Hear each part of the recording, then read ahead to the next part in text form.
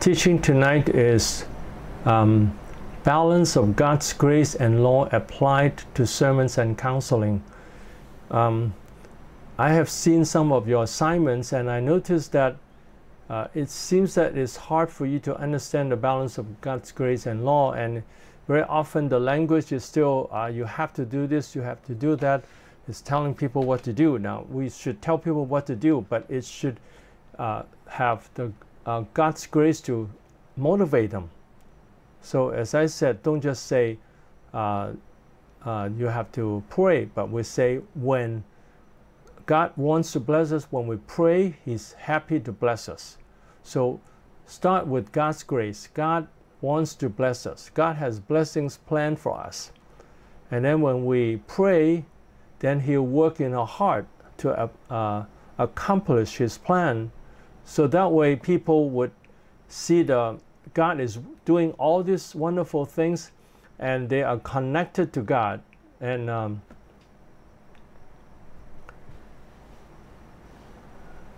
so I hope we all understand the importance of balancing God's grace and law, and apply that to sermons and counseling and to the way we talk. When we talk to people too, we don't just say you have to pray, you have to do this, do that, but we should say God is helping you, God is blessing you, God has a wonderful plan. And when you obey God, when you trust in God, when you pray to God, God is very happy to bless you. So we always have God's grace to motivate people instead of just telling people what to do. Now here I have I made some new slides. In 2 Corinthians 12:9,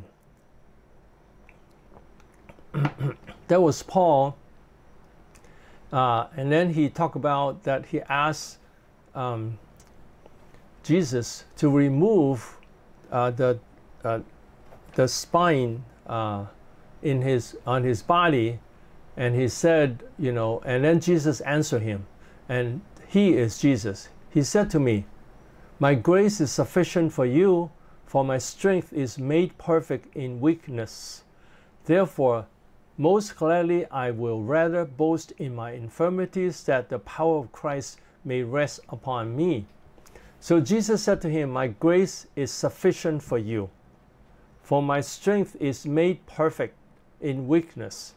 So God's grace is sufficient, and His strength is perfect in our weakness. Even when we are weak, He still has a wonderful plan, and He can fulfill that wonderful plan. And so even though we are weak, that His strength is sufficient for us, His grace is sufficient for us. Therefore, Paul, he would rather boast in his infirmities, in his weaknesses, that the power of Christ may rest upon me, so that, you know, that he just boasts in his weaknesses, that he say, yes, I'm a weak person, but the power of Christ will rest upon him. That is the power of Christ that makes things possible. So here we see a contrast between God's grace and power and His strength compared to human weaknesses. So even for Paul, that he is weak in front of God. He's not, you know, he's not sufficient. It's only Christ that makes us strong and sufficient. Christians can do nothing without Christ. So we understand that for human, whatever we do, it's all weak compared to the power of God. And Christians are strong only because we trust in God and obey God. When we don't trust in God and obey God, we are not strong. So I hope we all understand this, that we are not strong by ourselves. We trust in God. So, okay, now a lot of people tell people, you trust in God, you obey God, you do all these things. So what they're doing is saying, use your weakness to accomplish God's will. So when people just say, okay, you pray, you obey, you repent and do this. Now we tell people to do this, but we should tell people that it's God helping you. And when you do it, God is very happy, and God will continue to bless you and give you strength. So always connect God's work to what we are doing. Instead of just saying, do this, do that, then it's just people try to do it with their weaknesses. Now, you notice that a lot of people, a lot of Christians, they just try to obey God. They try to overcome the sins without being connected to God. And then they just try to do different things, and then they find that they have problems. They have problems relating to the spouse, that they have, yelling and fights. They have problem overcoming their, managing their emotions and the negative thinking. They have problem managing problematic people. They have problem overcoming the sins, because we are all weak. We can only have strength from God. So I hope you all understand this. We need the strength of God, the grace of God all the time. So when we preach and when we talk to people, we always talk about God's grace and God's strength and God's appreciation to motivate us to obey Him and have a close relationship with God so that He can work in our lives. So now we see the contrast of God's strength and grace and man's weakness. And then just telling people to obey without talking about grace is asking people, I'm sorry, it should not be me here. Sorry. Just telling people to obey without talking about grace is asking people to obey with man's weakness. So if we just tell people to obey without talking about God's grace, it's just asking people, you do this, do that, you'll repent and obey and pray and do all these things, and it's just saying, use your strength to do it. So we don't want to do that. We want to tell them how God is happy with them when they trust in God, how God is working in their lives. God wants to do wonderful things in their lives. God wants to change their life. Therefore, trust in God and relax in God and don't worry about anything, because God takes care of everything. So we motivate people with God's grace so that people have confidence to obey God. They have, they know that God is helping them. Okay, so that's the point of telling them about God's nature and grace.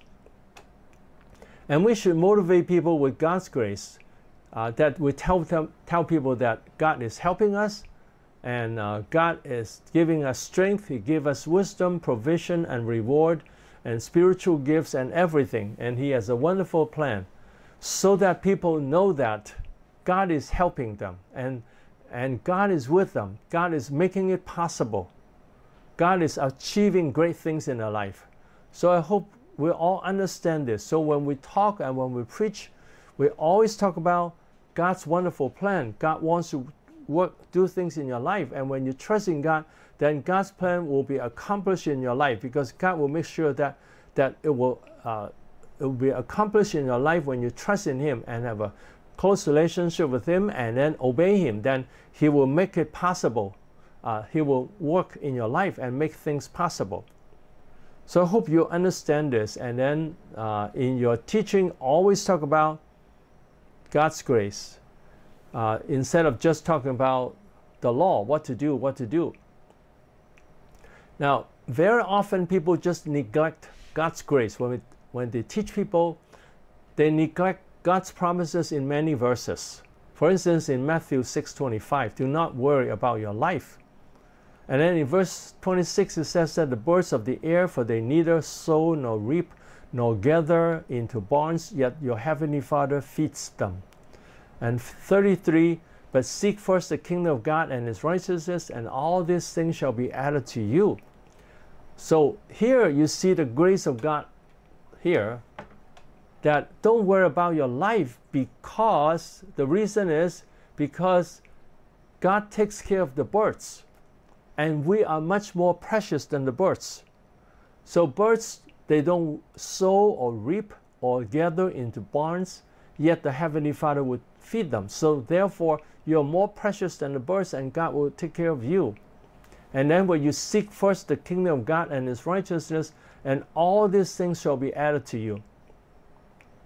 So when you seek his kingdom, what that means is that we want more people to enter the kingdom of grace. We want more people saved. And then the first meaning is we want more people to enter the kingdom of grace. We want to promote the kingdom of grace to more people.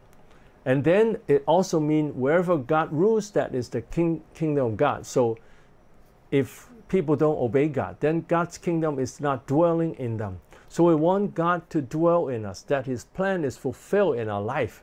So we seek his kingdom also mean, yes, my heart is your kingdom. My family is your kingdom. Everywhere I go is your kingdom. My church is your kingdom. Then we are seeking his kingdom. And his righteousness, that we want to have the righteousness of the righteous robe of Christ, and also our righteousness, the righteousness of the saints. And all these things shall be added to you. So the promise of God is that when we seek his kingdom and his righteousness, now this is the law. Seek first the kingdom of God, and his righteousness is what we do. And then all these things shall be added to us. This is grace. So here, Jesus is not just telling them, don't worry. But many Christians just tell people, don't worry, don't worry, don't worry. And then they just say, pray, pray, pray. And then, so that's just telling them what to do. Pray and don't worry. But we should tell people that God take care of the birds. He will also take care of those people. He seek his kingdom and his righteousness, who love him and obey him. He will help us. He will bless us. Now, all the promises of God are for people who love God and obey him. That's a fact. If people don't obey God, then they don't receive the blessings of God. But it's still a blessing of grace. Why? It's grace. It's not, it's not our creation, because our good works are not perfect, and our good works are not worthy to receive so much help and blessings. But God, when he sees that we are open to him, when we trust in him, he is very happy, and he'll give us all kinds of blessings. So that's how wonderful he is. His grace is much greater than our obedience. Okay, this is our obedience, but his grace far exceeds our obedience. His grace is beyond our imagination. It's beyond what we do. It exceeds our expectation.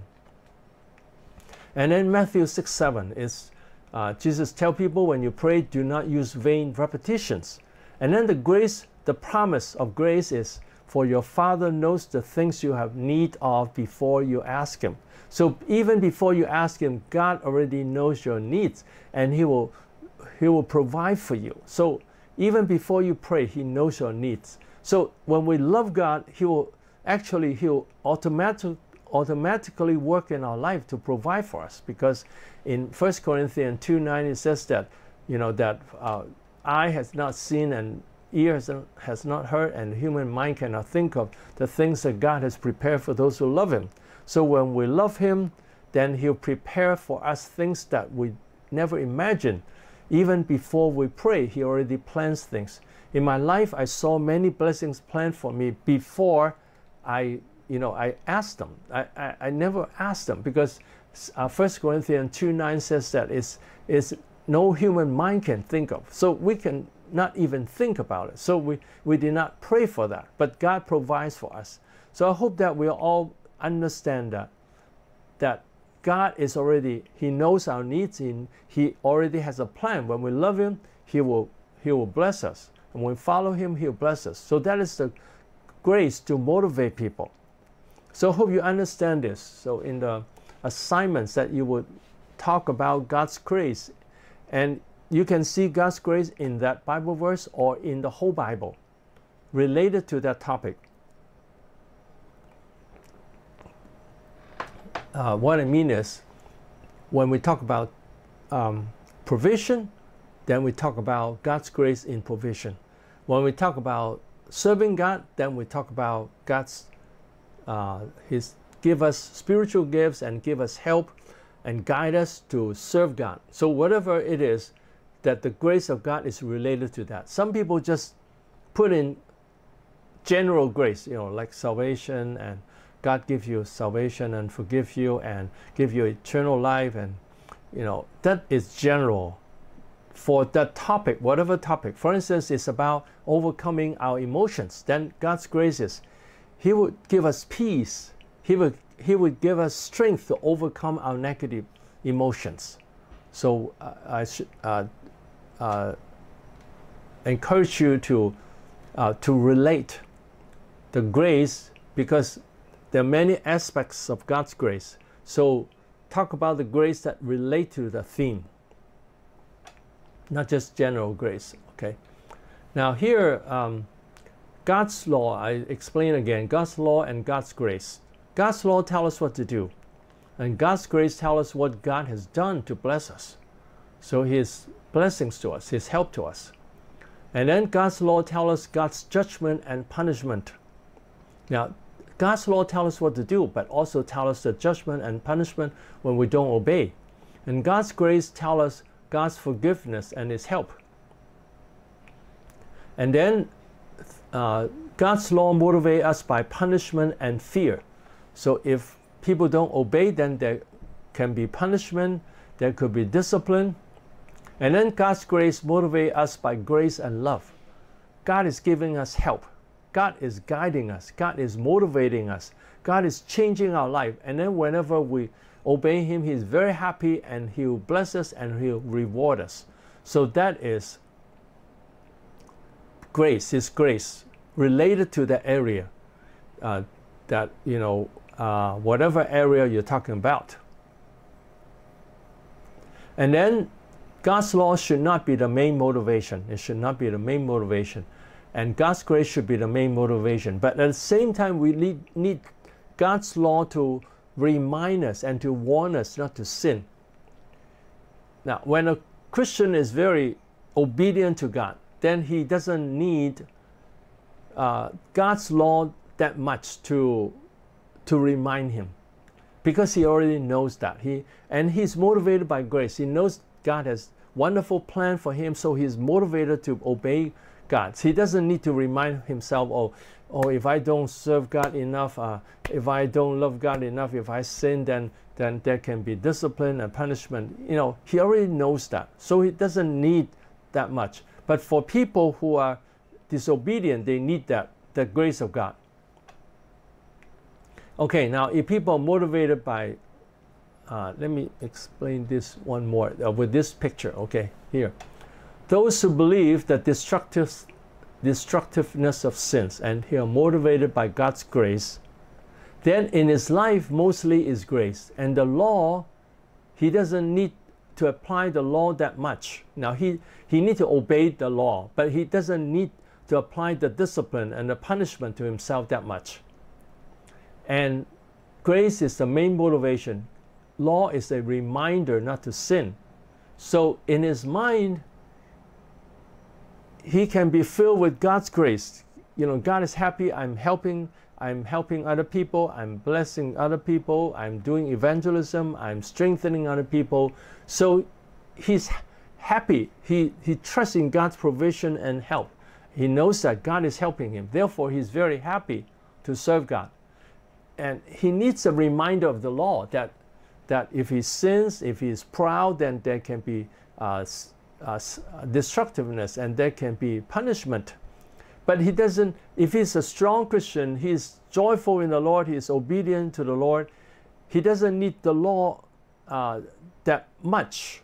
He still needs the law, but he doesn't need to remind himself all the time, oh, God is going to punish me, God is going to discipline me. So he doesn't need that much of this warning of the law.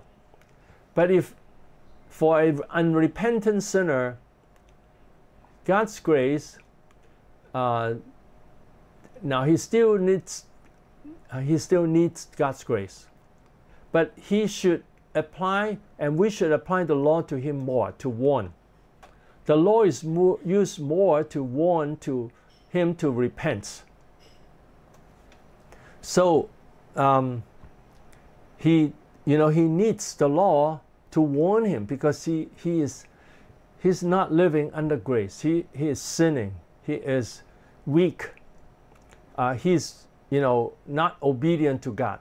Then he needs the law to warn him that when you sin, there are serious consequences. Please repent and realize that whenever you sin and don't trust in God, there are bad consequences. So for the unrepentant sinners, they need the law more to warn them. But for our Christians who, I don't necessarily mean people say, oh, this Christian is attending church, he's serving God, therefore he doesn't need the law. It depends on the person. It's motivated by God's grace a lot. What I mean is, he is motivated by God's grace every day to pray to Him, to love God, to trust in God, to rejoice in God, and to obey Him and serve Him. He's motivated by God's grace all the time. He still needs the law to remind him not to sin, but he doesn't need the law that much. He doesn't need the law that much to remind him of the punishment of God. So that's for a person who is strongly motivated by God's grace. And he understands the destructiveness of sins, then he doesn't need to remind himself, oh, God is going to punish me if I sin. He doesn't need to remind himself all the time, but he has that understanding in his mind. So I hope you understand this. So if you see a Christian who sins continually, then you need to apply the law to him more to help him to repent, to let him know that he needs to repent. He needs a law to remind him. So for a person who is continuing in sin, he needs the law to remind him. But if he's trusting God's goodness and he's motivated by God's grace, then he doesn't need the law of God that much. Okay, let's go back. Okay, now motivated by law, the person will be under pressure. If a Christian is motivated by God's grace and then he applied the law to himself too much, that's saying, oh, if I don't do this perfectly well, if I sin, then God will punish me. Then, when he is motivated by God's grace, he's really motivated to serve God, then he should pay attention to the sins he might be committing. He should be careful. But if he's applying the law too much, now some people are applying the law to people all the time. They will say, oh, you have to kneel down and pray and cry to ask for God's forgiveness. You have to really that they put pressure on people, and what happens is, or you're not good enough, you haven't brought enough people to Christ, so they give pressure to people, and that is not a good way. When the person is motivated by God's grace and he's aware of the destructiveness of sin, he doesn't need the law to remind him all the time. But then for a person motivated by grace, he doesn't have much pressure. He rejoices when he serves God. He enjoys serving God. And a person motivated by law, he's filled with guilt. That if his main motivation is the law, then he'll say, I'm not good enough, I'm not good enough. But for a person motivated by grace, he's filled with forgiveness and acceptance. He knows that God forgives him, God accepts him, so he is confident in God. And then motivated by law, it's easier to have a sense of failure, that he is saying, applying the law to himself all the time and say, okay, I'm not good enough, I have not done enough. Then he will have a sense of failure. And just looking at, oh, I have this sin again. Now, of course, when we have this sin, we should repent. But we should remind ourselves, when we repent, God is very happy.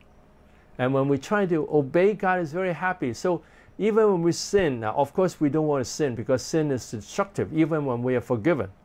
Because when we like we yell at someone, even we ask for forgiveness, it still ruins the relationship. It could hurt the relationship. So we pay attention not to sin. But when people are too much under law, they always say, okay, I haven't done well enough. The people are not growing enough. They're not trusting in God who is causing the fruit to come. And then for the people motivated by grace, he has a sense of accomplishment, because Jesus said, even when you give a cup of cold water to a little one, you by no means lose a reward. So we say, okay, when I do this thing, God is happy, but of course we don't want to stop at one cup of cold water. We want to serve God more and more. And so then he will say, I'm helping people, but he's not proud. He's not proud. He's saying, well, I know that God is happy with me. I know that I'm not perfect. If I have any sin, you know, we all have sin even in good works, because sometimes we're impatient, sometimes we might have worry, we might have lack of faith, and all these are sins. So we need to ask God for forgiveness when we serve God. But we know that when we ask God forgiveness, God will accept our good works and reward us. So then we have a sense of accomplishment. I did serve God, and God is happy with me. But we're not proud. We're not saying, okay, I'm great. We're not saying that. We're saying, God made me great. God is causing me to have fruits. It's God's work. I thank God for that. And then for people motivated by law, he likes to compare with other people and say, okay, I'm better than you. And then people motivated by grace, he would praise other people and want to help other people. And then people motivated by law would want to compete. And then people motivated by law would be critical of themselves and others. They would criticize themselves and criticize other people. But motivated by grace, they will see the goodness of self and others. They will say, thank God you are changing. They see that other people are changing. They will say, thank God you're changing. You are growing. I see God's work in your life. That's wonderful. That's wonderful. So they see the good things in other people. And also they see, okay, I'm trusting in God now, and God is happy with me. So I'm happy that I'm trusting in God. Now, that is not proud. But I hope that we all can say, I'm obeying God now, and God is happy, and so I'm happy. That is motivated by grace, because God's grace is that He's pleased with us whenever we obey Him wholeheartedly, sincerely, that we're not being proud. Now, when people serve God with pride, then God is not happy. But we serve God sincerely. I sincerely want to bless this person. I sincerely want to help this person. Then God is happy with me. Therefore, I'm happy. So that's the confidence in Christ. Okay, so I hope you see that if a person is motivated by the law all the time, then he will have guilt and pressure, and he likes to compete. And even pastors, sometimes they are motivated by law, and they say, I want to bring more people to Christ. Now, it's not wrong, but if it's saying, okay, I have to have more fruit, then it's under pressure. But if he says, I'm under grace, God is helping me. Now, grace means that I trust in the promise of God. God is working on the people. God is causing the fruit to come. Just like when Jesus told Peter to cast the net on the right-hand side of the boats, then they caught a lot of fish, because God has the power to create results. That Jesus said that you reap where you did not sow.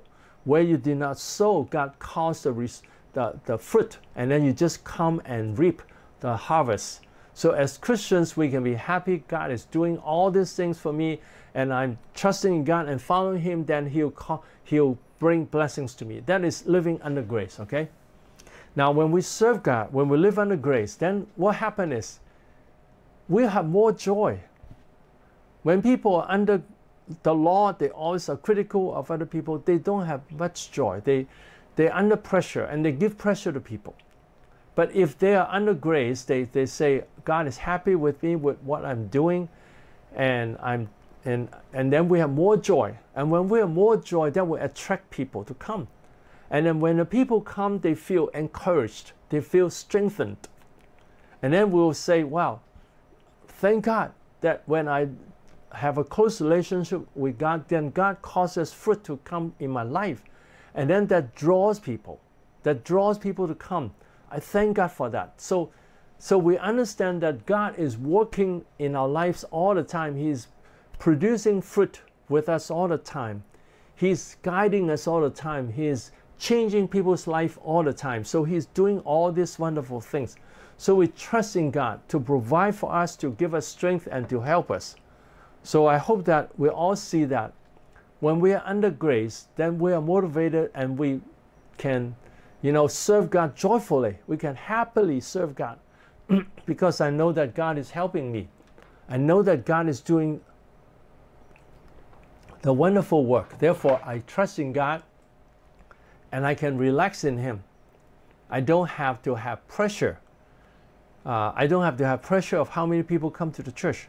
I just trust in God and obey God and rejoice in the Lord, and then people, they sense the joy, and then when they come to church, they feel with joy, and then they are more motivated to give and come to church. So I hope we understand grace means God works from the beginning to the end, that He changes our life, He motivates us to serve God, He gives us spiritual strength, He gives us opportunities, He gives us provision, He gives us help, He gives us people to work together with us, co-workers, and then He remembers everything we serve God, and He blesses us, and He opened the way. I thank God that when I share my teaching about this motivation by grace and the balance of God's grace and law and also God's nature preaching method, one person saw that and she said, and then all the pastors that heard that, they said, wow, this teaching is going to bless many, many pastors. So they're going to arrange many groups to listen to my training, and they will arrange that this teaching will be spread to more people. And I thank God for those people. It's God working. Because when we trust in God's goodness and His grace to motivate us to obey Him, and then when we obey Him, He's very happy and He will do wonderful things. So that is grace. God will work when we trust in Him and obey Him and relax in Him and rejoice in Him. Then He can do great things. But when we just use the law and say, I have to do this, I have to do this, I have to perform better, I have to bring more people to Christ, I have to. The point is that you have to. Think of, I have to do these things, then it's under pressure. Jesus said, my yoke is easy and my burden is light. But people make the burden heavy, make the burden very heavy. So now we understand that when we are mature in Christ, when we're motivated by grace, then we don't need the law to warn us all the time. We know that. But we need the law to tell us what to do, to love God, love people, care about people, to forgive people, that we obey. But the law of warning, the law of punishment, we don't need to apply that much. We don't have to remind ourselves of the punishment of God and the discipline of God that much. Now, some people, they think, oh, is God cursing me, generation curse? I said, when you love God, then He'll bless you for thousands of generations. He's not going to curse you. See, it's only when we apply the law when people don't repent, and then we tell them the consequences. And then when they repent, we tell them God is happy with you. And even when we tell them repent, we tell them the law, the punishment, but we also tell them God's grace. When you repent, God is very happy. He's going to bless you. He's going to give you strength. He's going to raise your life to a high level. So I hope that we all understand that only when a person is not repentant, then you use the law more. But you still use the grace of God to say, if you repent, God, then God is very, very happy with you. Now, avoid just saying this. Number one, avoid just saying, you have to pray. Okay, don't just say you have to pray. And then it's worse if you add this. If not, you will not receive blessing. So you talk about the consequences if you don't pray. Instead, we can say, here on the right-hand side, God has a wonderful plan for you. God has wonderful plans for you. When you pray, you can receive these blessings. So God has a wonderful plan already. And when you pray, you'll receive these blessings. So I use the word when more instead of saying you have to. I don't say the word you have to. I hope that you understand this. And don't, in the assignments I saw very often people write, what to do. They would write how to fix a problem. how to overcome the problem, they'll say, you have to pray, you have to do this, you have to do that, you have to obey, you have to preach the gospel, you know, and list all these things. It's just telling people what to do.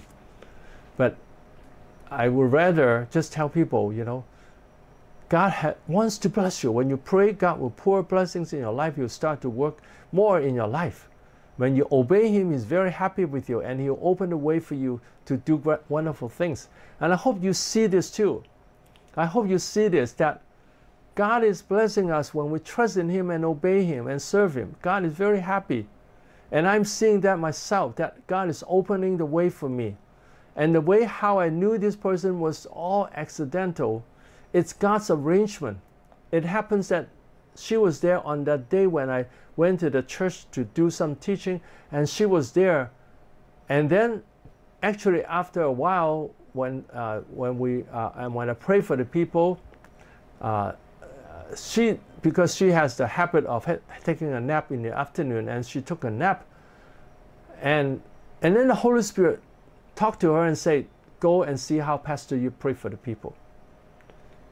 But she did not move, and then the Holy Spirit talked to her again, go to see how Pastor Yip pray for people. And then she went there, and then when she walked a few meters from me, she already felt the power of the Holy Spirit upon her.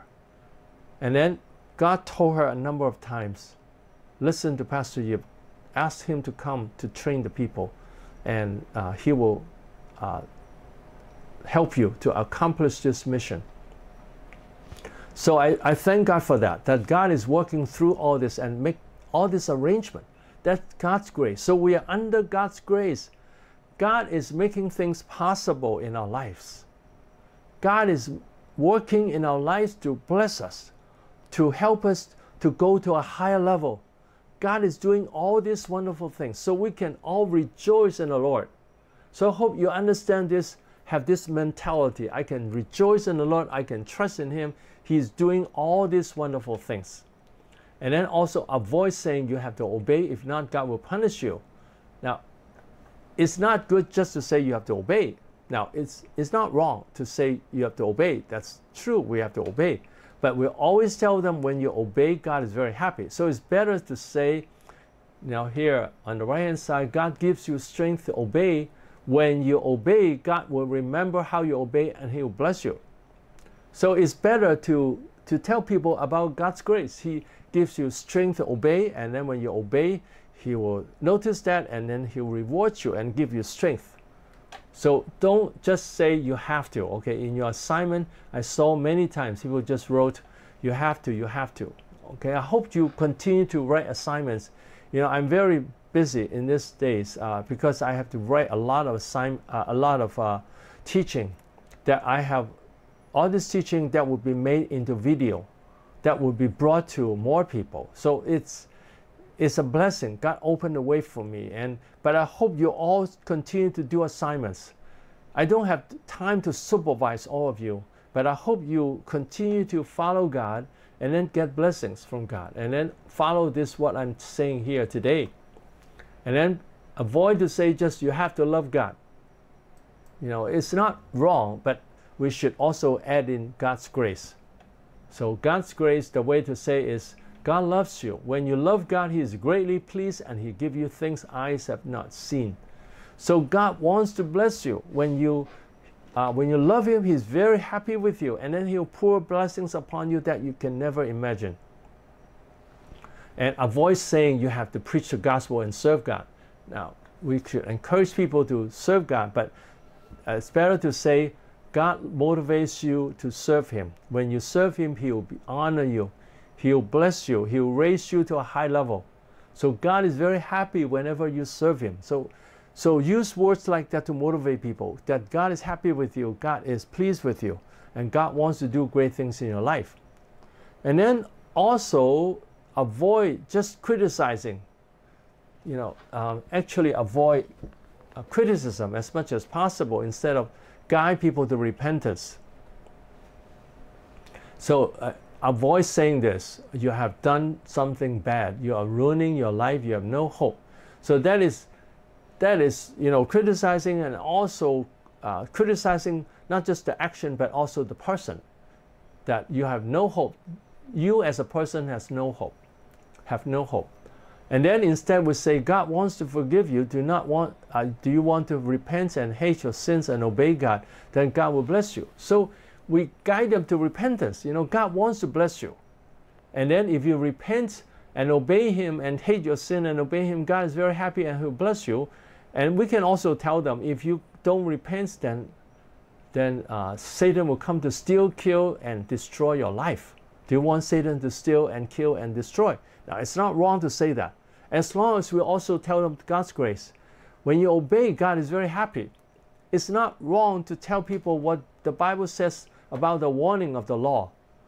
What I meant was, if the person is already motivated by grace, God's grace, he is serving God, loving God, obeying God, he doesn't need the warning of the Bible, of the law that much. You don't need to tell him all the time, or if you sin, then God will punish you. You have to obey God all the time. If not, God will punish you. And he doesn't need to remind himself, oh, if I don't do enough, then God will say you're not diligent enough. That God is not like that. Of course, we want to be diligent, but he doesn't have to give pressure to himself. I have to work harder. That way, it's pressuring himself. That is the law. But under grace, I know that God is accomplishing this thing. God is doing wonderful things. So when I obey Him, He's very, very happy. Okay, and then avoid criticism by saying, I cannot tolerate you and your behavior. I don't like you. So those are very negative words. But instead, we can say, God wants to bless your life. Do you want to let God mold your life? Do you want to repent? And then God will bless your life. When you repent, God wants to mold your life and use your life mightily. So in your messages, please don't just say, you have to do this, you have to do that, and don't say, oh, you have done something wrong, you have to do what. But instead, you can say, when God wants to bless you, when you repent, God is very happy. Okay, now, why we talk about God's nature?